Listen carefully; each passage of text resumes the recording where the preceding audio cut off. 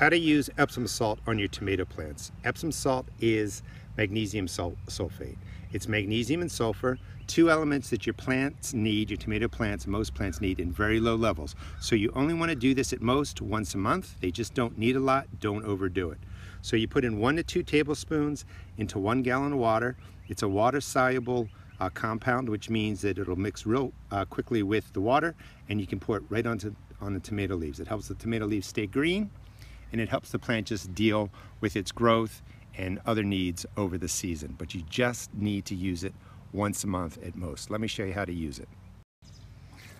Just thoroughly soak the leaves, wet them all down, and then give the roots about 10 seconds worth of the ES. And again, only do this once a month, maybe every other month. Your tomato plants will love you for it. You don't need a lot. Don't do this weekly.